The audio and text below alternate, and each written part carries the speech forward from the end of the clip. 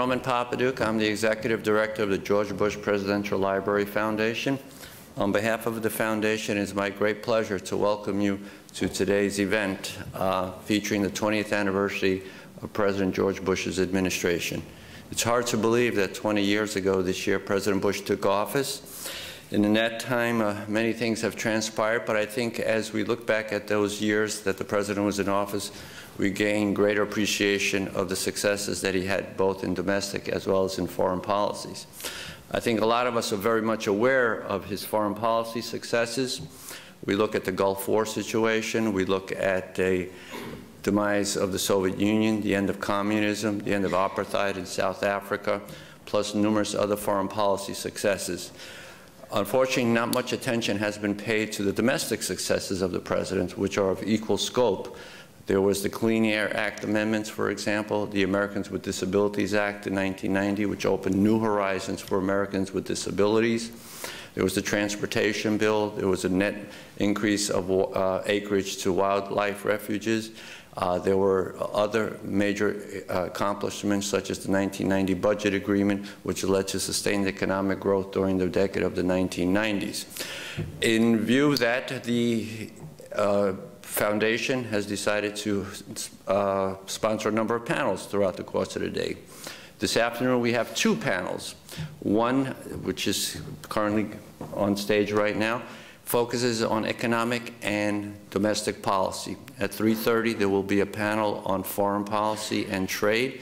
And tonight at 6 o'clock there will be the President's Leadership Forum, which will once again focus on domestic policy, and in which the President himself will be present and will have a few opening remarks. So I invite you to the 3:30 session, and I also invite you to the 6 o'clock session. Those of you who will be joining us during the course of the day, I would also like to let you know that the museum will remain open after 5 o'clock today. It will be open until 10 p.m., as well as the museum gift store. So if you would like to spend some money, you're more than welcome to do so, and tour the new exhibits that are on display in the museum.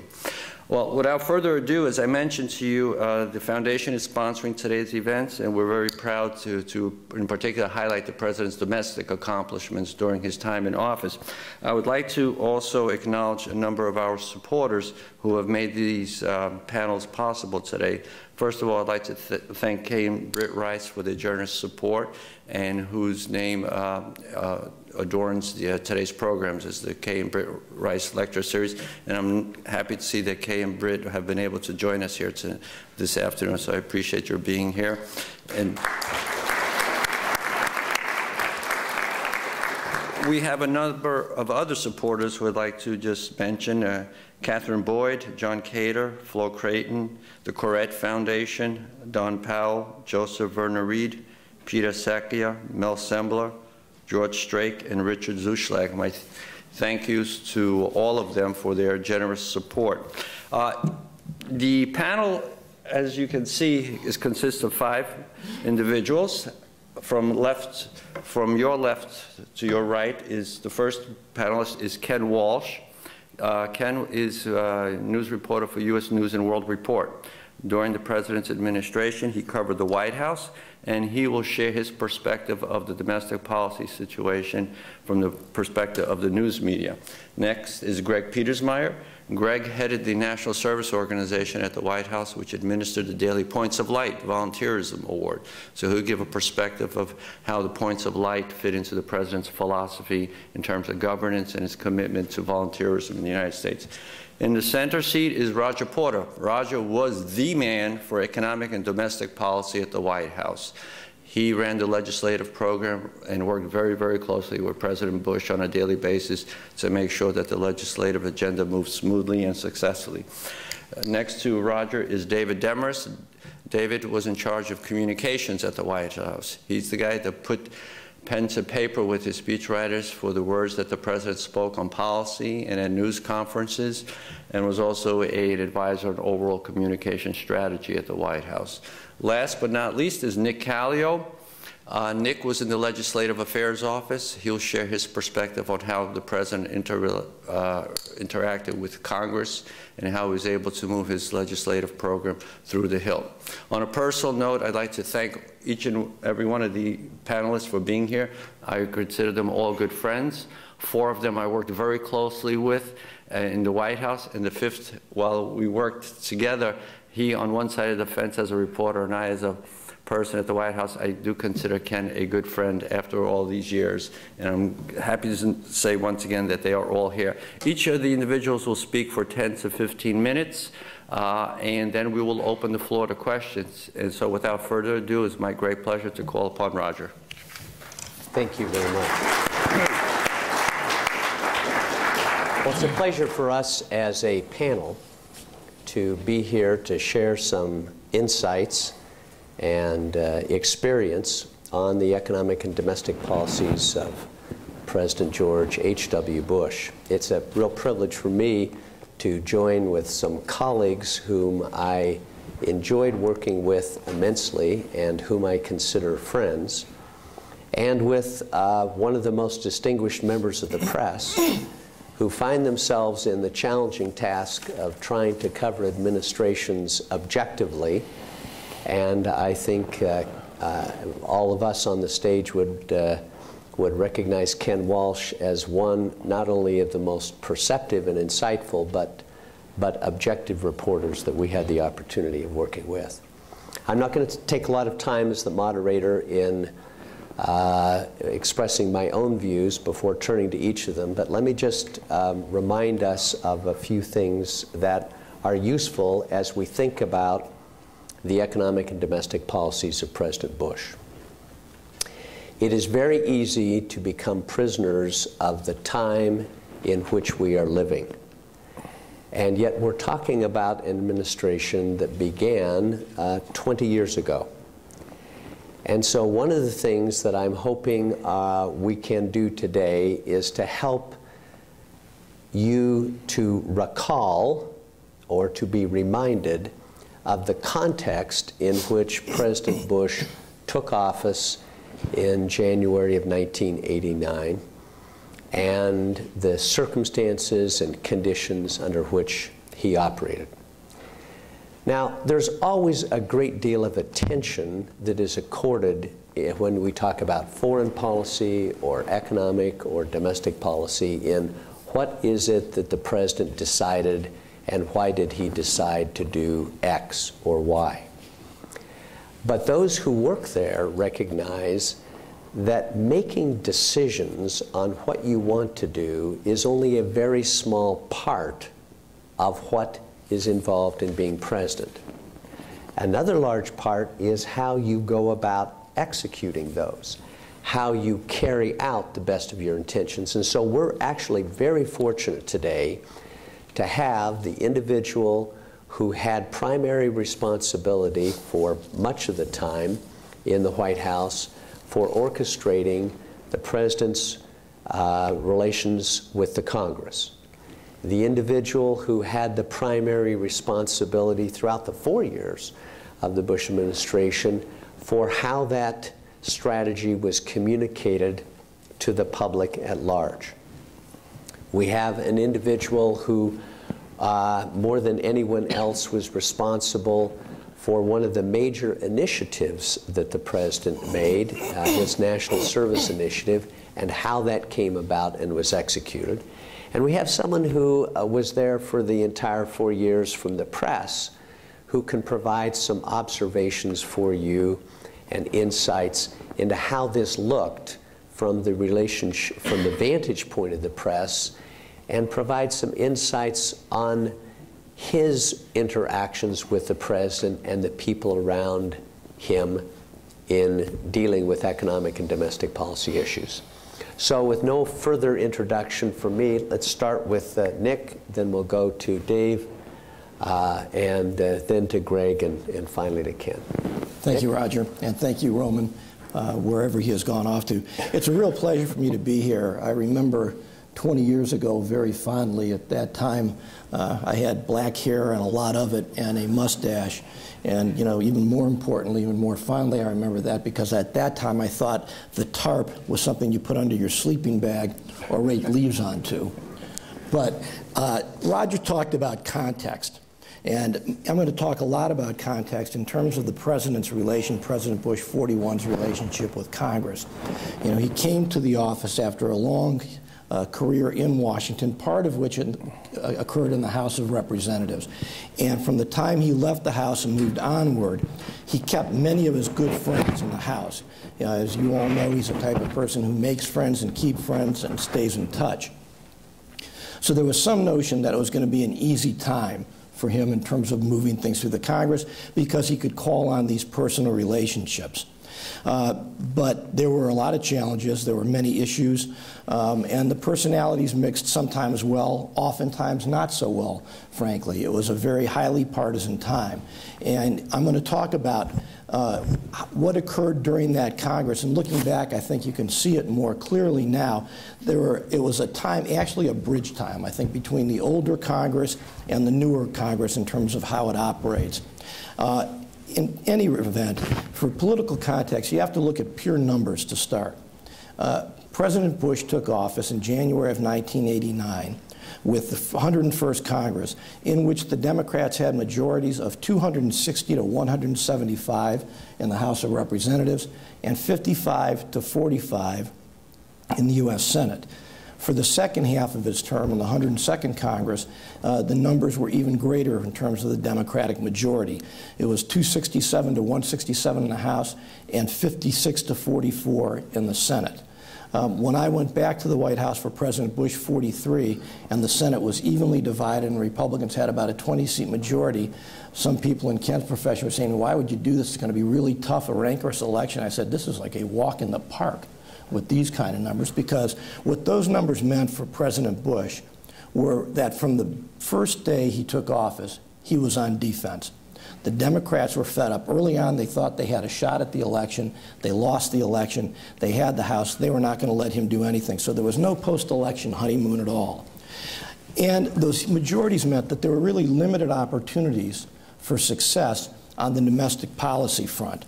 And when you think about it, you have to look at that particular context in terms of how you evaluate success ultimately for President Bush.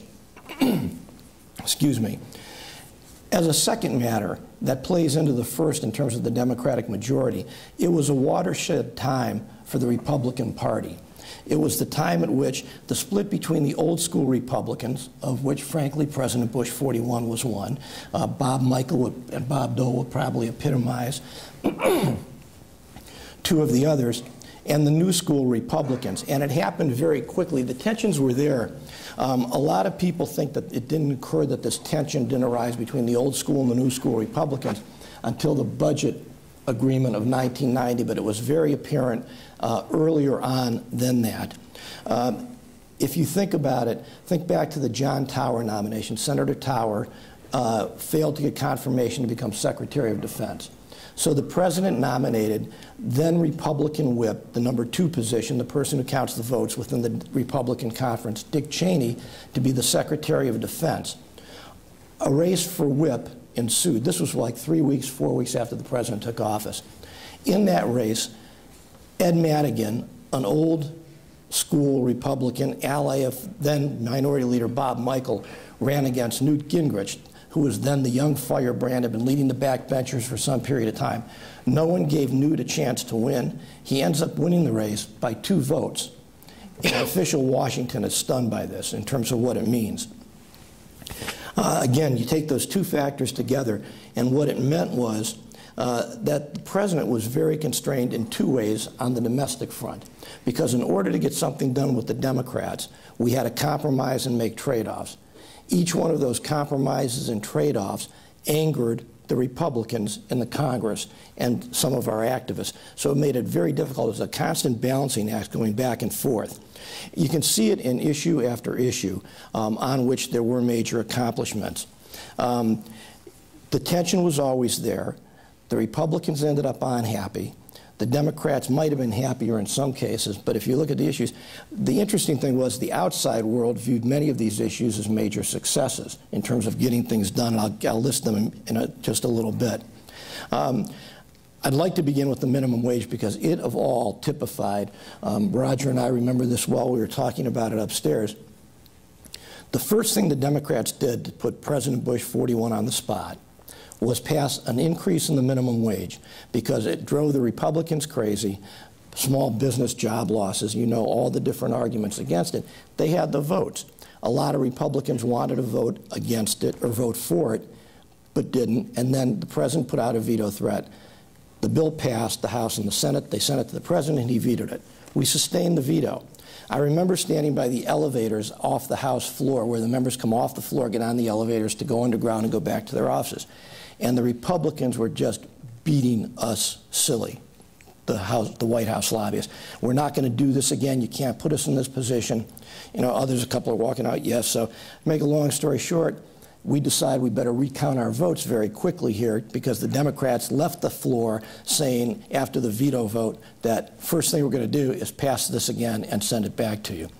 We didn't have the votes to sustain a veto. We made the decision we had to try to do something to minimize the damage in our view and get something done. We talked to the Republican leadership, we went to the Democrats, and we spent a long time, long nights, basically with the AFL-CIO at their offices, trying to cut a deal on an increase in the minimum wage. We accomplished that. We kept the increase down in terms of the number, and we got inserted into something that drove the Democrats crazy. A so-called training wage for teenagers, basically a sub-minimum wage. We're thinking victory, feeling pretty good. It erupts on Capitol Hill. The leadership, who had been all complicit in what we were doing, basically looking around like this. And so as a result, the Deputy Secretary of Labor and I, Rod DeArmond, get called up in front of the House Republican Conference. It's a once-a-week meeting of the House Republican members. And it's a little bit of a hothouse. They have microphones like these up. And members, and usually it's members who aren't happy, get up to express their opinions.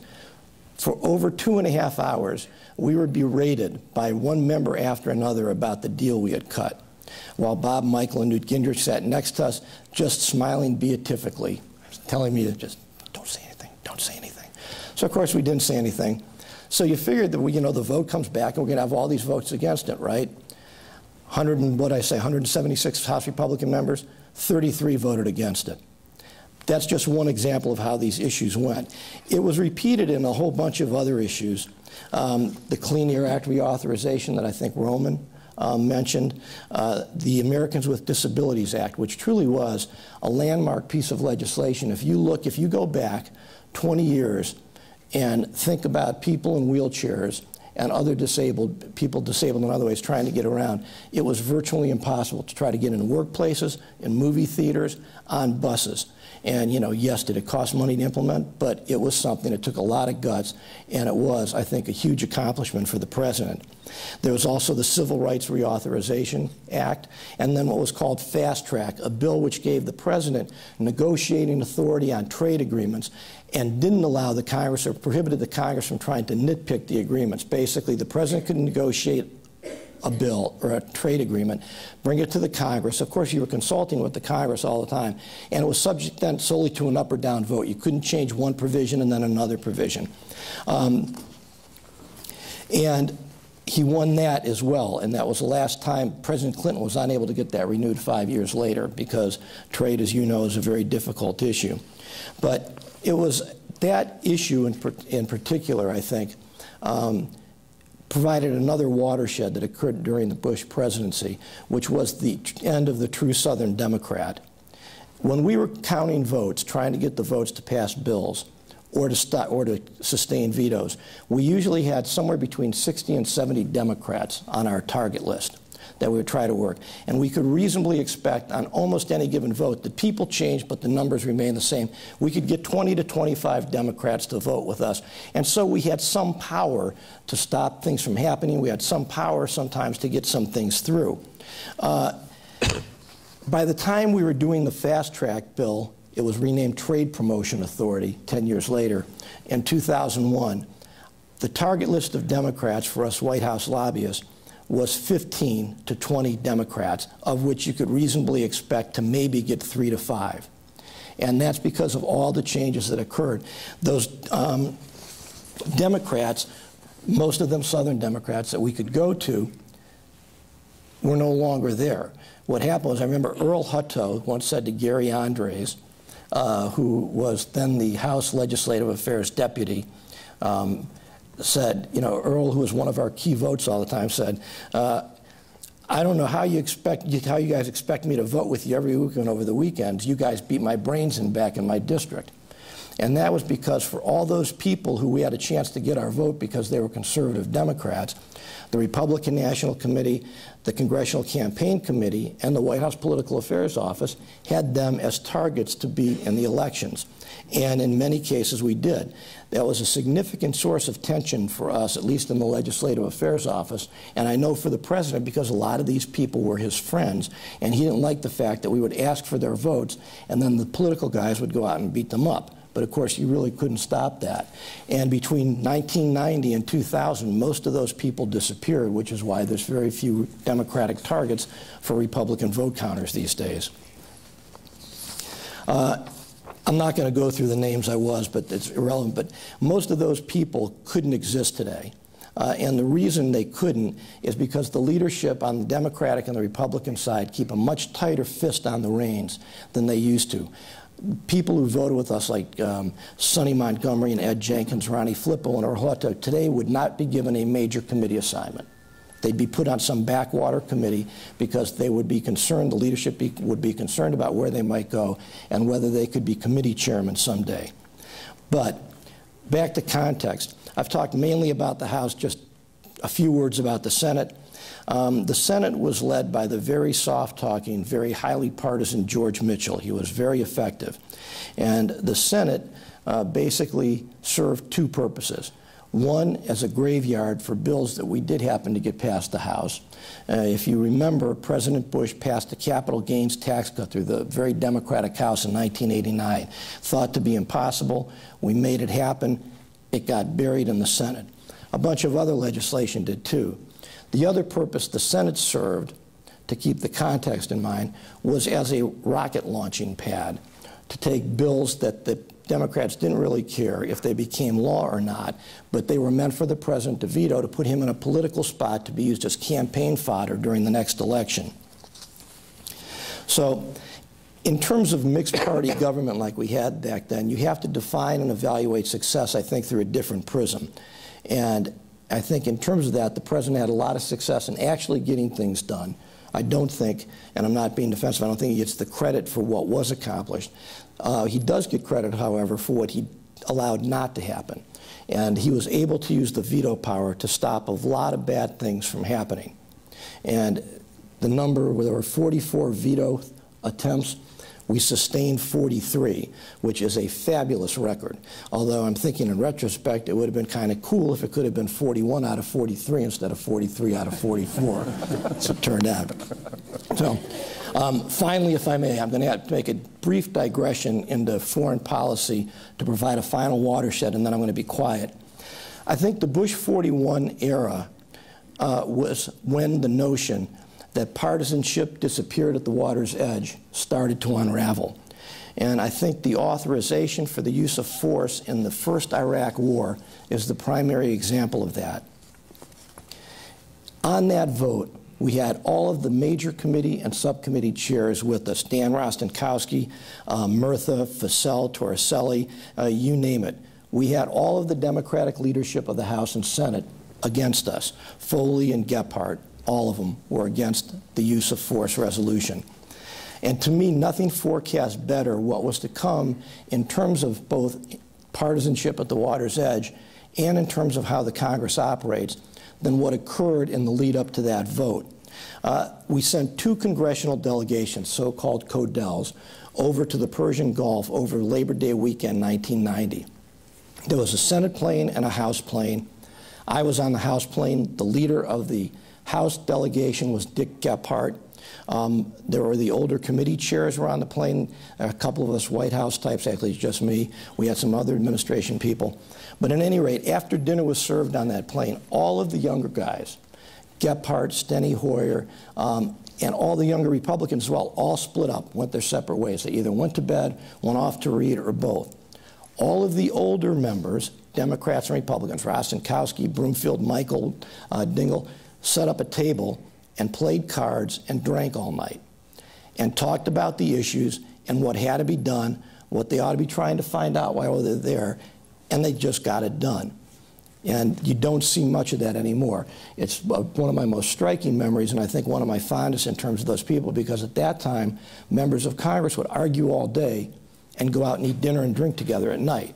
And it, I think, led for a lot more getting done on a lot better basis. And with that... Thank you very much. David.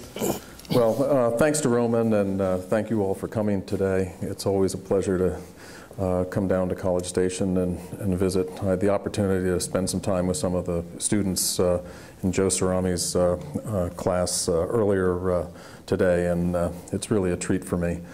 I think when you evaluate a presidency, all presidents are in some ways, in the way they are judged and evaluated, they're often defined by the combination of the historical moment at which they take on the responsibility of president and how they respond to that historical moment. And to Roger's point about talking a little bit about the contextual environment within which the Bush presidency occurred, I think you can look at some of the things that were happening upon his election that were really sort of at the cusp of history. The way the world operated in a very bipolar fashion with the Soviet Union versus the West, that was undergoing some radical flux. 41, President Bush was the last of the World War II generation. And I think that had an implication for how he looked at the world and how the world looked at him. He followed a successful presidency, and from my own communications standpoint, a very successful presidency as Ronald Reagan, who has often been called the great communicator. The president had an identity already as vice president that now we were in a position to think through and convey what he was going to be like as president.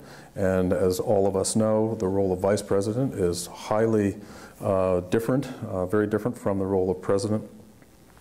As Nick so aptly pointed out, we were entering a period of time where you had a Republican president and a democratically controlled Congress. To add to that, we were also on the cusp of what I would call the technological revolution.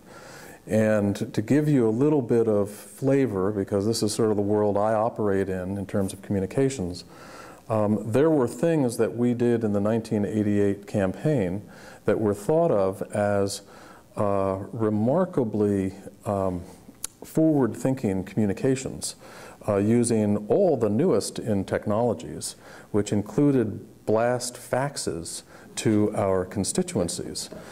This, when you talk about this today, it sounds like you were living in the Stone Age.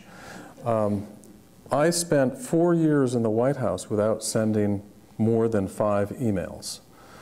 And part of that was I didn't want a special prosecutor at the end of the administration to subpoena my computer. But part of that was because that wasn't the way we worked. We worked in meetings. We worked in face-to-face conversations. And so this wave of new technologies was just starting to begin.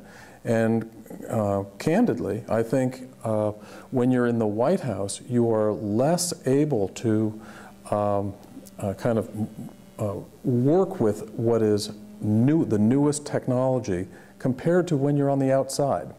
And on the outside, you had a series of political candidates who were experimenting with how the new technologies worked, and that came back to haunt us in 1992. When we won the election in 1988, we were in a very delicate position in that it was characterized as a friendly takeover. And I ran public affairs for the transition. And it was always a fine line to walk in terms of how to use the transition as kind of the preview to the movie, and the movie being the Bush presidency. But the transition was this 2-month interregnum where we had to convey who George Bush was and going to be as president. At the same time, we had a sitting president who was very popular, who was very much in the public consciousness. Yet there were differences between Ronald Reagan and how he looked at things and George Bush and how he looked at things. But we had to be very careful about how we portrayed what we were going to do so that it didn't appear that it was in any way a criticism of what had happened before. And so I think we had actually a pretty successful transition.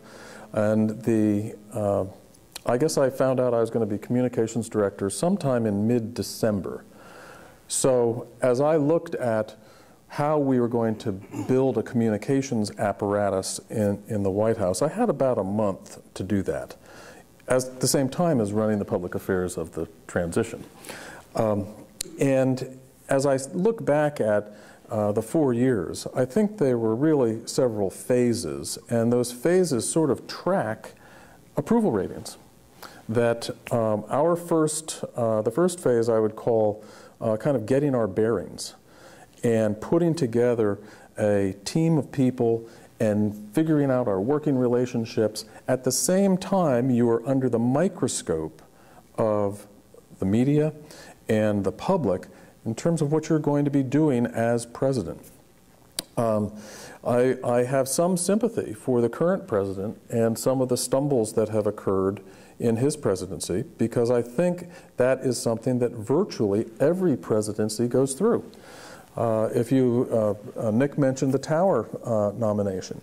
We were unsuccessful in achieving the nomination for the Secretary of Defense. That was a big deal. And there was a lot of commentary about, were we up to the task and so forth. I think that happens with virtually every president, where it's that sorting out of how the White House is going to work, how you portray yourself publicly. Winston Churchill once remarked, "This pudding has no theme." And I would say that in our first couple of months, we had no theme. And so we were searching for our footing.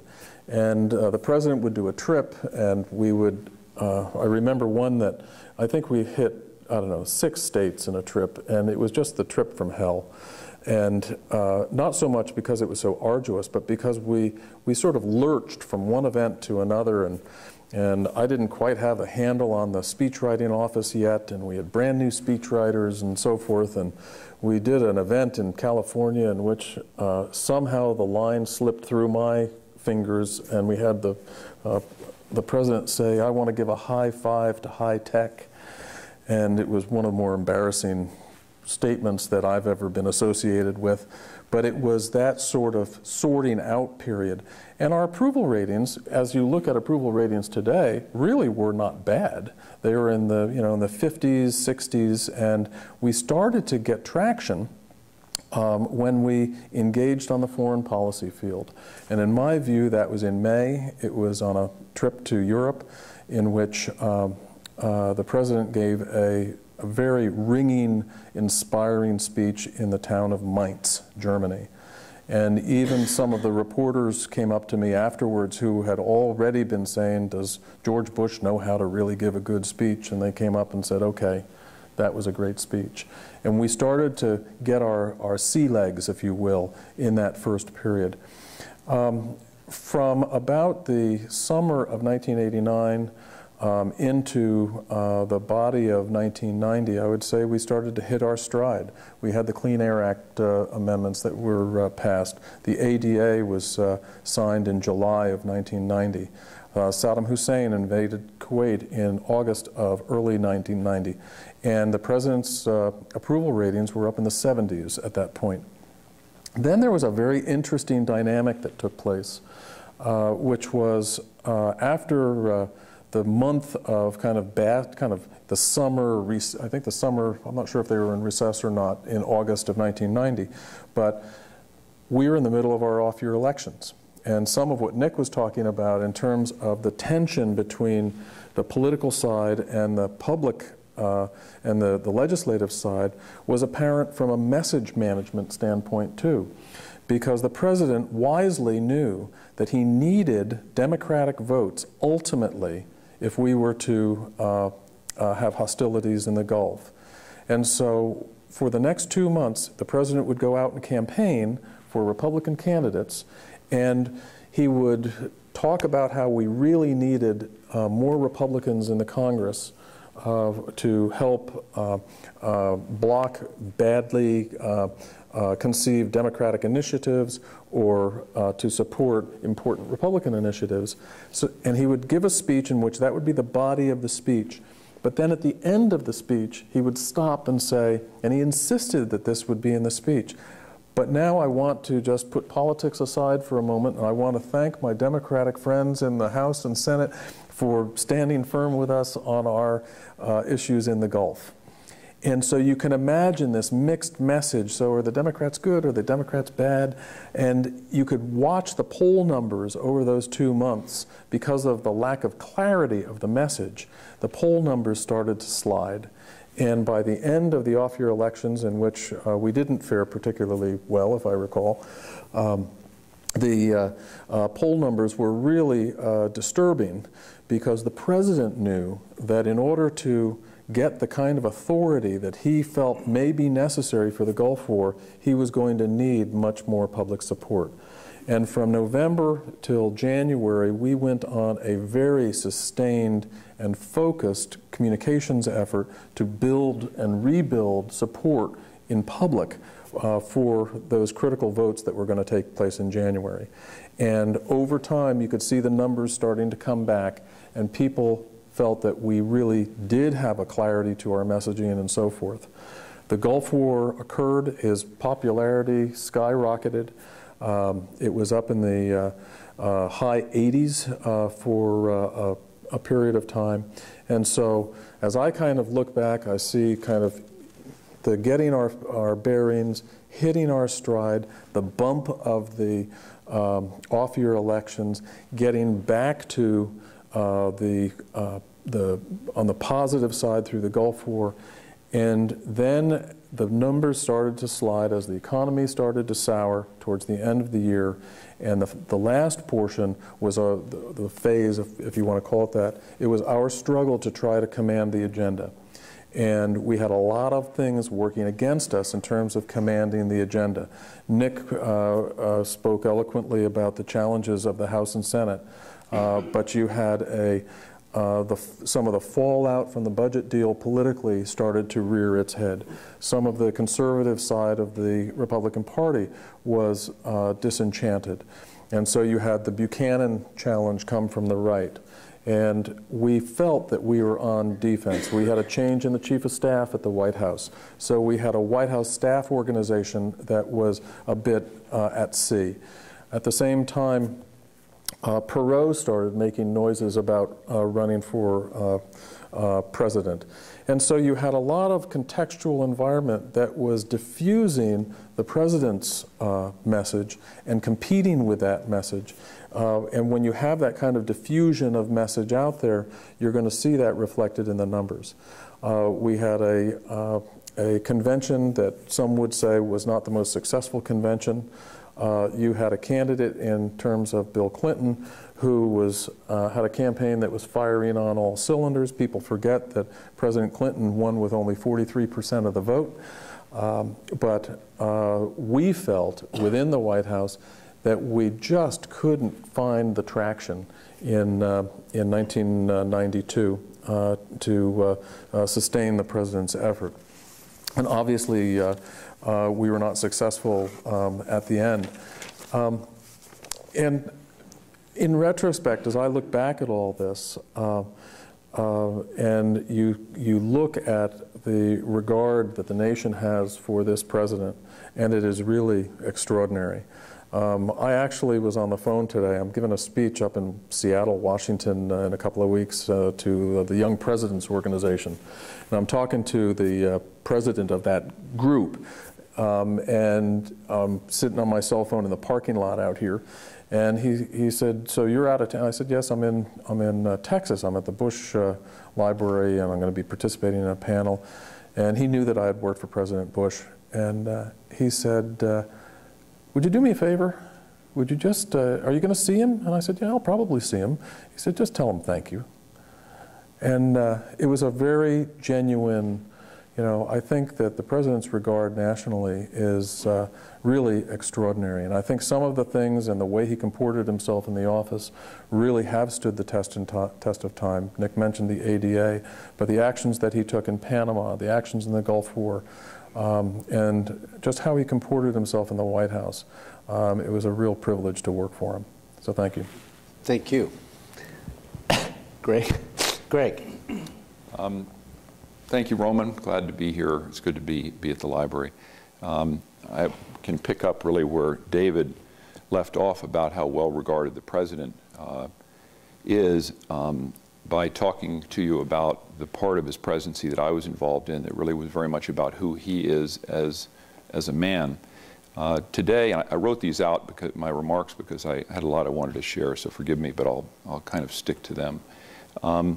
If you were to go into the museum today on Pennsylvania Avenue, just down from the Capitol, you could see and hear excerpts of inaugural addresses by presidents. And the selection from President Bush's inaugural, 20 years ago and 30 days back, the selection they chose was about his vision of, quote, 1,000 points of light, and a, quote, new engagement in the lives of others, a new activism, hands-on and involved, that gets the job done. We must bring in the generations, harnessing the unused talent of the elderly and the unfocused energy of the young.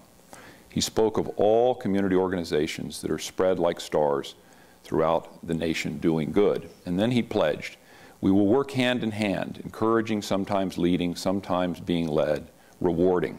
We will work on this in the White House, in the cabinet agencies. I will go to the people and the programs that are the brighter points of light, and I will ask every member of my government to become involved. The old ideas are new again because they are not old. They're timeless. Duty, sacrifice, commitment, and a patriotism that finds its expression in taking part and pitching in. Now, why did the museum that opened many years after President Bush had left office select these passages from the President's inaugural address to put on display for visitors from America and around the world? It's true that President Bush made community volunteering, civic engagement, and social entrepreneurship hallmarks of his presidency. And new institutions were created and new legislation was enacted. And I want to speak about that briefly. But I believe the reason that the museum selected this inaugural excerpt is because this beautifully evocative vision of 1,000 points of light came to be seen as something deeply authentic, both about America and this particular president. By authentic for America, I mean it spoke to both the nature of many of our most serious challenges as a country and also to our capacity to confront them successfully. By authentic for President Bush, I mean it reflected with integrity who he is as a man. That means before, during, and after his presidency, and where he believes our strength and our soul and our promise as a people truly reside. Let me say a few words then about what President Bush did and continues to do and what difference it has made. Then I want to make a couple of observations about why and how he did some of these things. First, what did he do? President Bush was the first president to establish a White House Office of National Service. It was the only change he made in the White House structure at the time of his inauguration. The office largely focused on the public beyond the federal government and pursued the kind of activist movement strategy that the president called for in his inaugural. We focused first on changing people's attitudes by calling on Americans to think differently about the roles they could play in helping to solve our most serious social problems. Second, on identifying what was working in communities and spreading those ideas broadly. Third, on discovering, encouraging, and developing leaders from all walks of life who were leading by example and leading their organizations differently. Fourth, on reducing volunteer liability so that it would not deter people from acting on the call they heard to help others. And fifth and finally, on building supporting infrastructure that would help more people connect with meaningful opportunities to serve. As part of the needed infrastructure, two institutions were created. First, the President established the Points of Light Foundation. In the last 20 years, it has emerged as the largest organization in the world dedicated to volunteering and civic engagement. Now called the Points of Light Institute, it equips, inspires, and mobilizes people to take action that changes the world. It has merged with the Hands On Network, and its more than 250 local affiliates reach 80% of the nation's population. Those affiliates partner with more than 30,000 nonprofits and leverage more than $1.2 billion in human capital annually.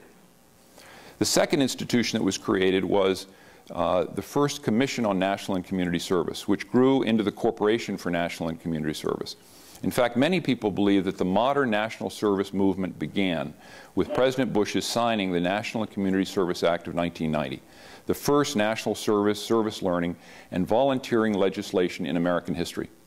The Act established the Commission on National and Community Service, which was the foundation upon which President Clinton later grew AmeriCorps, and President Bush 43 extended the USA Freedom Corps. The corporation, like the foundation, has had a significant impact. More than 1 billion volunteer hours have been generated by Senior Corps volunteers. Over 500,000 individuals have served through AmeriCorps now, and more than 1 million high school students participate annually in service learning initiatives.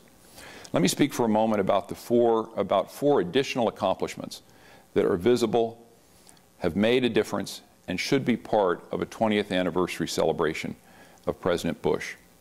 First, when President Bush left office, he picked up where he left off before becoming president, namely doing his own Points of Light work.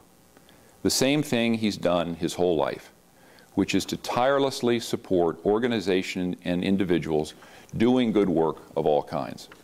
Second, President Bush joined with President Clinton on several national and international relief efforts that have saved and changed countless people's lives around the world. And by so doing, in front of our nation and the world, clearly defined the limits of partisanship. Third, some years ago, President Bush was critical to putting together the first gathering of in American history of all living presidents to focus on a single issue. Before anyone else had committed, President Bush agreed to participate in a summit in Philadelphia that eventually engaged Presidents Clinton, Carter, and Ford, and Mrs. Reagan, representing President Reagan, governors and mayors and more than 3,000 delegates from 150 cities and communities. Its purpose was to focus on the urgent needs of children and young people. That gathering in 1997 created the America's Promise Alliance, which is today the largest partner alliance in American history, committed to providing the fundamental resources that young people need at home, in school, and in the community in order to become responsible and successful adults and engaged citizens. And fourth and finally, by so deliberately focusing on the role of service in the life of the nation, President Bush began a presidential pattern of leadership in this area that is continuing right up to today. President Bush's focus was primarily on encouraging broad-based voluntary civic engagement and social entrepreneurship. President Clinton added to the work of volunteers the work of other American citizens who, as a result of a stipend, are able to provide direct service to meet unmet educational, human service, public safety, and environmental needs.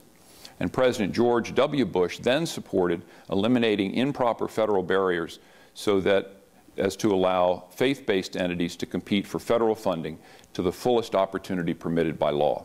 And now a service agenda is emerging as a focus of President Obama's presidency as well. I want to just say something about why and how President Bush did some of this work in this area and how it relates to the authentic America and authentic President Bush that I spoke about a minute ago. The fact is, now tens of thousands as when he was inaugurated 20 years ago. Tens of thousands of neighborhoods and communities face very serious challenges in America, where severely under-resourced parents and schools are trying to prepare children and young people to be responsible and successful adults, where physical safety was a serious problem, and where many individuals struggled with addictions of one kind or another, or struggled to overcome some other great challenge. President Bush spoke of these in his inaugural address. The scale of these problems was and is beyond the capacity of government alone, or in combination with even a healthy economy, to make right. What can make a difference is adding to these two forces for good the talent and energy of tens of millions of Americans of all ages, acting purposefully to address these problems, both as individuals and as leaders and members of organizations in every community across America. This way of thinking calls for the President of the United States to see himself not simply as the leader of the federal government, but as the leader of the nation. To lead the forces that are proportionate to the challenges we face, the President cannot simply see himself as the chief executive of the federal government. In a major speech on domestic policy in the early summer of 1991, President Bush spoke about the progress of America being the result of three engines, the engines that in the modern era we've relied on to move us forward as a nation. First, the power of a free market. Second, a competent, compassionate government.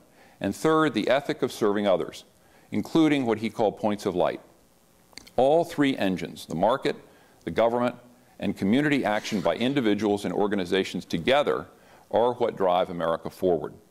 President Bush understood this as no other president has in the modern era. He understood that given the needs of the nation, fully engaging and powering this third engine and harnessing the capacity of people in the nation to reach out and help one another was absolutely critical to our nation's success. So beyond what I've offered about President Bush's accomplishments, let me just close by focusing on how President Bush went about being the leader of the nation in this regard. Essentially, he did two things, and he did them in his uniquely respectful but determined but even relentless way. First, he called people, not on the phone, but with the microphone. He called on people to think differently, to see things differently, and to act differently.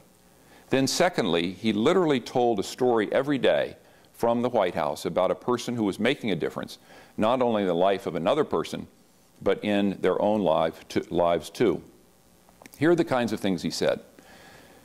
To everyone, he said, a simple fact in America today is that too many people are free-falling through society with no prospect of landing on their feet.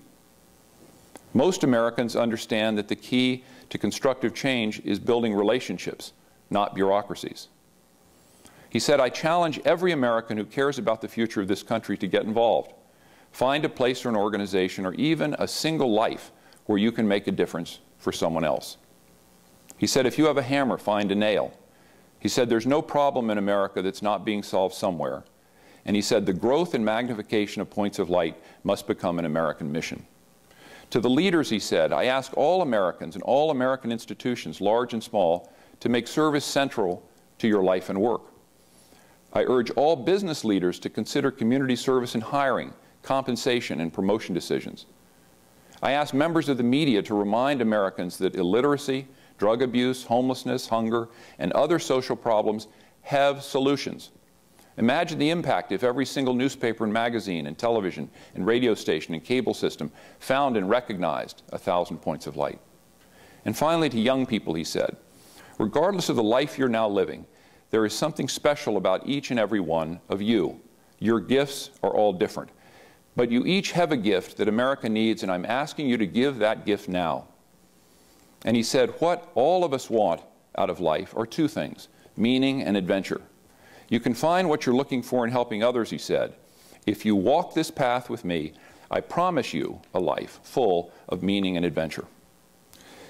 And finally, if you believe that culture is more powerful than politics, which I do, then perhaps the most important statement on this subject, beyond of the subject of points of light, that the President made relentlessly as President and makes relentlessly up till today, is that, quote, from now on in America, any definition of a successful life must include serving others. Now, to make manifest these ideas, to define exactly what he meant by points of light, he told a story every day from the White House. This public storytelling occurred from November 22nd, 1989, until the last day he was in office on January 20th, 1993.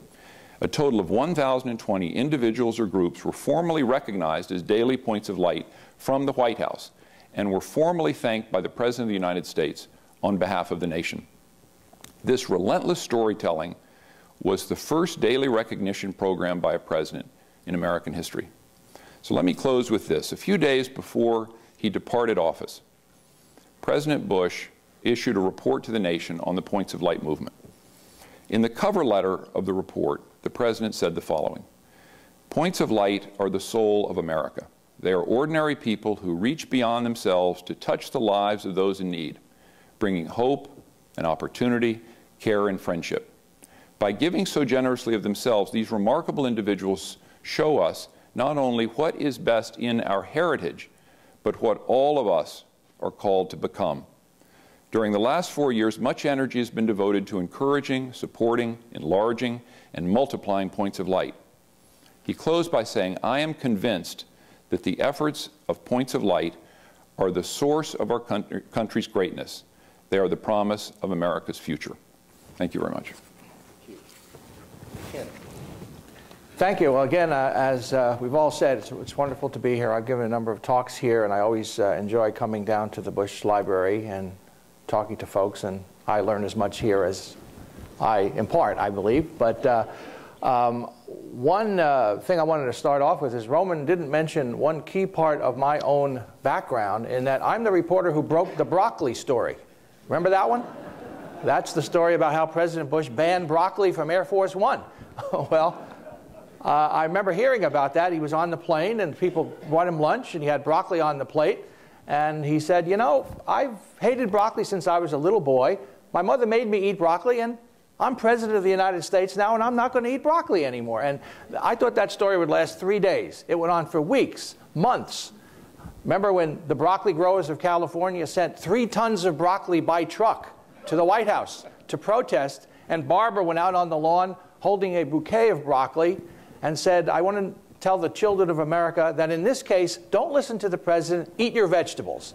Well, I mention this because it was the kind of personalizing story, the kind of humanizing story that showed sort of a sense of humor and a sense of sort of a down-to-earth quality that I think wasn't conveyed enough by President Bush. A lot of us who knew him, and Nick and Dave and Roger and Greg were talking about his personal relationships. Well, a lot of us had them with him in the press corps. A lot of us knew him as vice president. And I've covered 5 presidents now.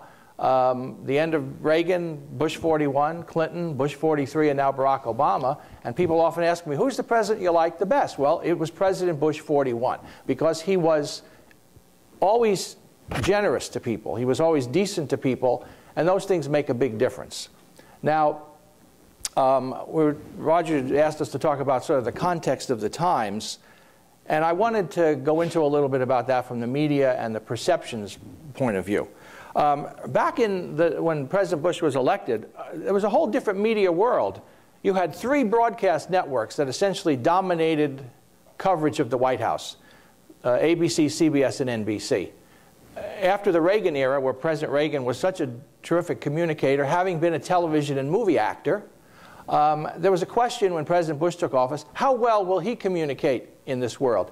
This was before the rise of cable television networks. The 24-hour news cycle was just starting. Talk radio was just getting going as a strong form of communication. We didn't know what bloggers were. There were no bloggers. The internet was in its early infancy, even pre-infancy. It was just getting going. And so it was a whole different media world. So the one question in the context of the times was, how will President Bush deal with this media world at the time? And I remember talking to him initially, after I've interviewed him a number of times, and he said, well, you know, I'm never going to be as good a communicator as Ronald Reagan was. You know, I wasn't a movie actor. I wasn't a television star. So he always had this sense that he really couldn't do it as well as President Reagan. He went to the format of press conferences in the briefing room. which means a lot to us in the press corps because he would hold them once a week for quite a long time. President Reagan would hold them every few months in the East Room, the ceremonial. Remember, that's where Barack Obama just held his first press conference. They were very dramatic primetime events with President Reagan. We'd all be getting ready for it for a long time. But President Bush made them more routine. And when he got to the press conferences, he'd call on every one of us. He'd stay with us until we had exhausted all of our questions because he knew the details of policy. And that's one thing that there was always a question about President Reagan. Did he know the details of policy? Well, we knew President Bush did know the details, so that was a big difference. Another big difference was how much was he going to fulfill the legacy of President Reagan or divert from it or go to something different? Remember the kinder, gentler promise that he made. And so that was another sort of evaluation point. How will that work out? In the foreign policy, I know there's going to be a whole panel on this, but there was another sense that President Bush was actually, in many ways, the perfect president that the country wanted for those times. I'll come back to that in a minute. But basically, a person of experience and maturity, someone who could handle the end of the Cold War or whatever was going on in the Soviet Union and the Communist Empire. Now, that changed during his presidency, which again I'll come back to.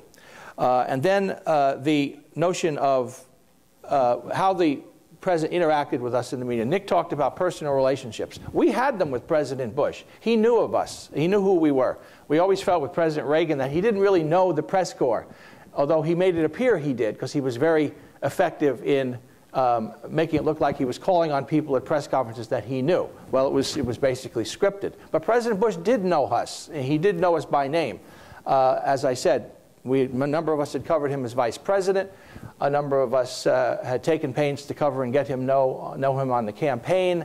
And so it was a situation where it was a personal relationship. And I think we prized that. And I think that served him well until the economy went sour, when no personal relationship was going to make up for the problems people were feeling in their everyday lives with the economy. But I think that was very important.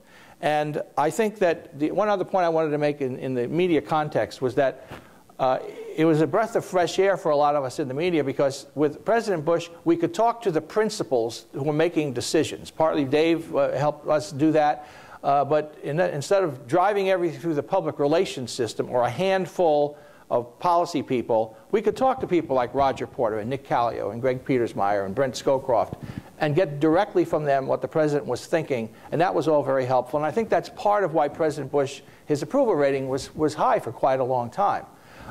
So I think that's part of the context. I think that, again, you'll have a panel on this this afternoon after our panel on the foreign affairs, national security part, but I've always felt that I've never seen the White House work as well policy making, in communication strategy, in working with the media as they did in the run-up and the operation of the Persian Gulf War.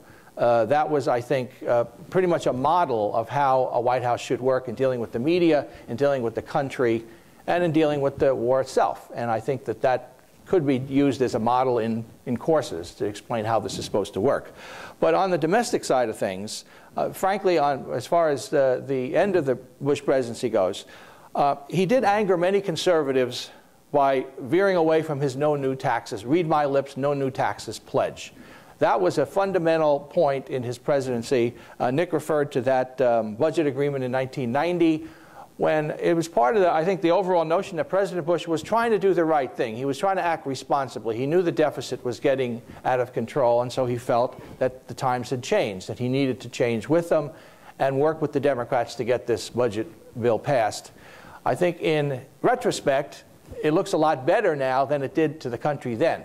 And I'll come back to that again in a moment. But that no new taxes pledge did hurt him badly.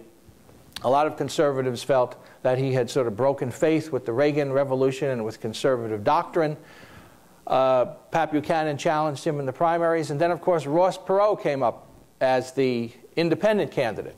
And Ross Perot made the deficit and that whole notion of Washington being out of touch a cornerstone of his campaign. And even though polls are mixed about this, I think he, in the end, did hurt President Bush substantially with his campaign. Clinton in that election got 43%. Bush got 37.5, and Perot got almost 19% of the vote, an extraordinary number for an independent candidate. And so the re-election didn't work out. But on the positive side, I think that some of the things that President Bush did on foreign policy, we mentioned the Americans with Disabilities Act, the kind of thing that people wanted to know, sort of the more personal side of President Bush. And I don't think there was enough of that got out. And that's another problem. I think that, you remember some of the stories that sort of fed into this perception of him not being in touch. Remember the supermarket scanner? There was a case where he was at a supermarket and they showed him a demonstration of a scanner to read barcodes on food products. The Poole report, which is the report put together by the reporter on scene because the larger press corps couldn't attend, actually got it wrong. What happened was, this was a sophisticated piece of machinery that anybody going to a grocery store would have been surprised at, because they could tear up the barcodes, throw them down on the counter, and the machine could read the barcode. That's what President Bush was reacting to. It's not that he wasn't familiar with a scanner, it's that he was unfamiliar with this sophisticated piece of equipment. But that became part of a narrative that he was out of touch, which I think was unfair. Then there were other examples of this. But basically, I think President Bush was elected in 1988, and as I said, he seemed to be the perfect president for the times. The golden resume, having been vice president, director of the Central Intelligence, envoy to China, a member of the House, having been in business. It was a lot of positives there, and continuing the Reagan legacy. I think partly because of his success in dealing with the foreign policy issues, which were so important at that time, the end of the communist empire, which he handled very smoothly. And now I think historians give him a lot of credit for that, because it was very important not to gloat, not to encourage the hardliners who remained in the Kremlin, to take on Gorbachev, not to insult the reformers in the Soviet Union. And he did that very deftly.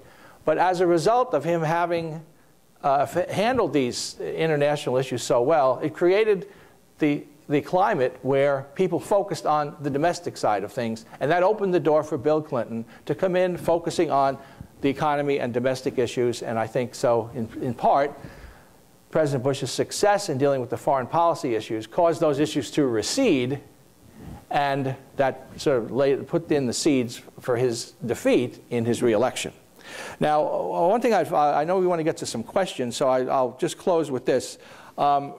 As Roger has said, we are often prisoners of our own times, but as time goes on, historians will be reevaluating President Bush and all our presidents. There was just a historians' poll released by C-SPAN, the cable network, where some very famous, exalted historians rated our presidents. The top 5 presidents, you might have seen this, they're almost always the same. Lincoln, George Washington, Franklin Roosevelt, Theodore Roosevelt, Harry Truman has now gotten into that category. But President Bush 41 has now gone up in the ratings from 20th to 18th, 20 years later. Now, this kind of process goes on. And so I think what's happening now is historians and the country are starting to reevaluate those times, even though President Bush was unsuccessful in being reelected. And they're starting to see the things he did right, the principles and the personal things about him that stand the test of time, his decency, his commitment to principle, his responsibility and maturity. And so 2 decades later, I think that history is starting to give him his due, and I think that that'll continue. So with that, I think we can take some questions. Thank you. Thank you very much. We do want, as Ken pointed out, to permit you the opportunity to ask some questions. As you're making your way to the microphones, let me just make 2 observations that have struck me as we've listened to our 4 very interesting panelists. The first concerns what Nick said with respect to President Bush's successful use of the presidential veto. A record of sustaining 43 out of 44 vetoes is essentially unprecedented. Many people assume that a veto strategy is essentially defensive in nature. It is to stop or block something that you are opposed to and that you don't want to happen. But I've just finished going through an examination of all of his 44 vetoes, and of 937 statements of administration policy which he issued on pieces of legislation. And what is striking is that his vetoes fall into two categories. One are the traditional defensive vetoes. I want to stop, like China MFN or on abortion. But a second are what I call catalytic vetoes. That is, I want to restart the negotiations. And here is what I will accept. And when you go and look at the catalytic veto category, you discover that in the negotiations where he laid down his markers as to what he would be willing to accept, that he overwhelmingly won, and that his use of the veto was not simply to prevent things that he didn't want to happen from happening, but to serve as a bargaining tool or chit to help produce what, in fact, he wanted to see produced. That is, it was a very positive element. Now, the second thing is we often focus more heavily on what people say than what they do. And I think one of the things that is interesting about President Bush's economic and domestic policies is not simply what was accomplished and what was enacted, and we've heard of a number of things, the Clean Air Act, the Americans with Disabilities Act, the Financial Institutions Savings and Loan Bailout, etc. But what happens after they are president? To what extent do the proposals that they advance disappear, fall by the wayside, or are embraced and adopted and implemented by their successors?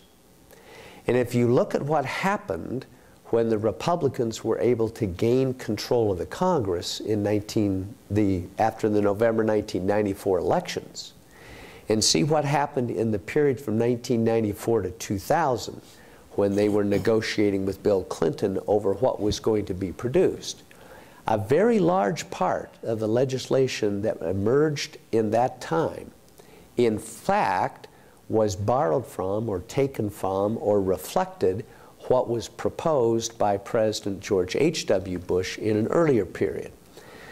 So if you're willing to take a longer view of history and pose the question, what influence does a president have on the life of the nation, then looking at President Bush's economic and domestic policy is very different if you take into account the skill that he had in negotiating under a very challenging set of circumstances, as Nick Callio has described for us, and the fact that subsequent to him, in the subsequent 4 terms that we have had, a very large portion of his economic and domestic policies were ultimately brought to fruition and implemented.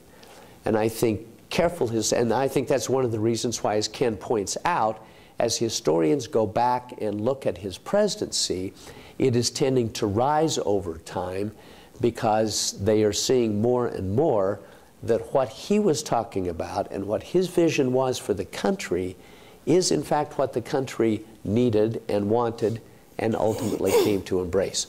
Well, let's open it up for your questions that you may have for the panelists.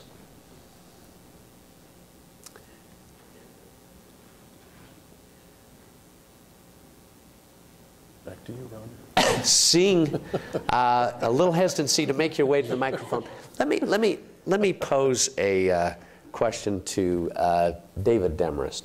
He had a very challenging task. Any communications official in any White House has a challenging task. Can you share with us a little what it was like to work with President Bush on a speech that he was going to give? At least a big enough speech that, in fact, he was going to spend time sitting down with you and other speech writers. And tell us a little bit about that process and how it worked. Well, I think that there were, I think I'll recount 2 items. One goes to Ken's comment about stagecraft. that President Bush was not a fan of stagecraft. For the previous 8 years, a lot of the press expected a lot of stagecraft. They expected kind of a line of the day, that this was going to be very heavily a managed media relationship. And that was something that President Bush was highly uncomfortable with. And I remember a Washington Post story done by, I want to say, David Ignatius, who's one of the editors of the Post, and he came in to talk to me about Bush's communication style, which was always a landmine for me to get into with a reporter. But his headline was, "Press Corps to Bush, manipulate us." And what he was trying to reflect was that we were a more difficult group to cover. We were a more difficult presidency to cover in his perspective because we weren't telling the press, this is the one message of the day that you need to worry about, and we're going to leverage all the activities of the day around that one message. My reaction to David Ignatius when he asked me about that was, that's just not reality. The reality is that life is not so one-dimensional. It is much more complicated than that, and we feel comfortable that it's going to be a different kind of communication style. And so we shied away from stagecraft, sometimes to our peril. Sometimes it was, I think, very advantageous to allowing the natural communications to take place. In 1992, some of my colleagues who are in the back of the room will remember this, we had a history of recognizing sports teams that had won championships. That was something the president does. And we had done that for the previous several years. And in 1992, the Americans won the Ryder Cup. And the president was very excited about the fact that the Americans had won the Ryder Cup. It was a big golf event. And he sent a little note to the scheduling office that said, when are we going to have the Ryder Cup folks come in? And those of us who worked on scheduling, events and so forth, sort of got very uncomfortable and said, the economy is in the tank. Probably not the best visual is for the president to be out there kind of hobnobbing with a bunch of rich golfers. That was our kind of perspective. So we sort of ignored his request. And a little while later, another note comes down to the scheduling office saying, hey, how about those Ryder Cup guys? When are the Ryder Cup guys coming in? And so we cleverly decided that what we would do, we'd do an event. We couldn't avoid doing an event. We'd do an event, and it would be a stills-only, no-speech event. And what that means is that we would have still photography only, so no TV cameras, and there would be no speech, and then the president would go down to the little putting green down at on the south lawn somewhere and just, play golf with these guys, and we'd kind of take care of it that way. The day of the event, the president's secretary called me and asked me to come down to see the president. That's always a nerve-wracking experience just in itself, because you are never told why you're coming to see the president. And so you have all these, okay, what could it possibly be?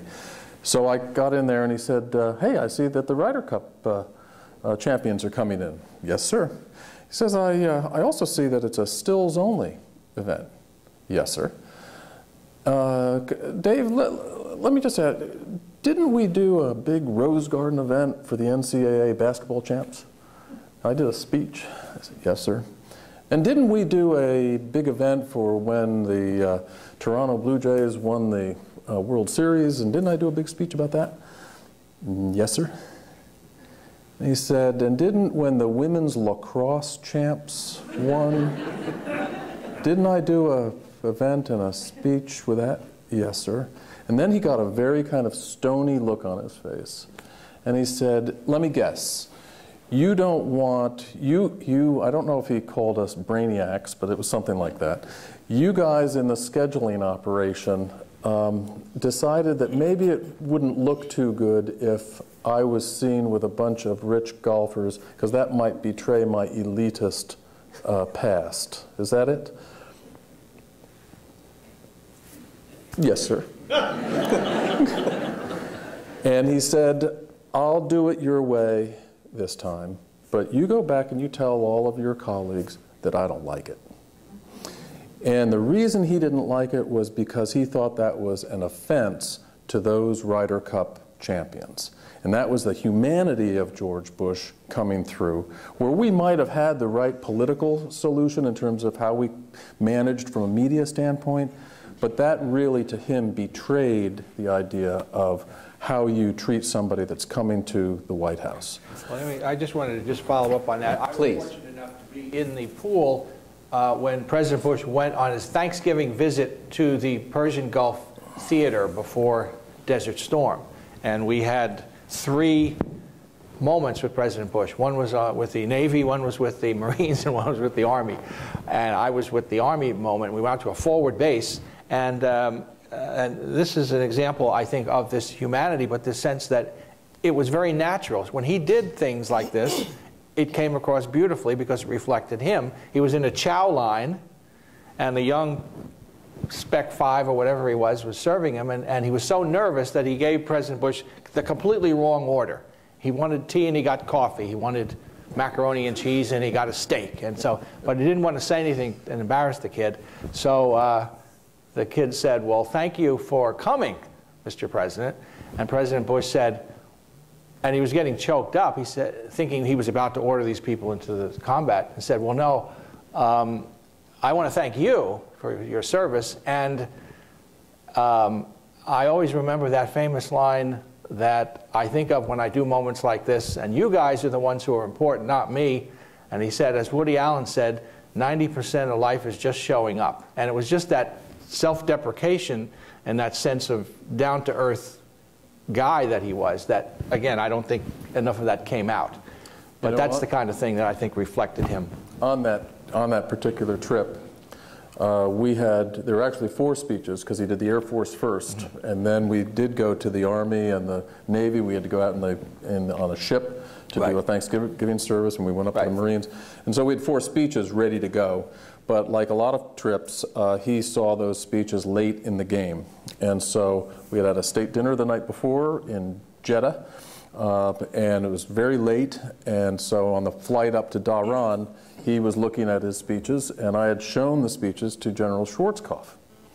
And Schwarzkopf got choked up by the speeches. And we had a lot of very,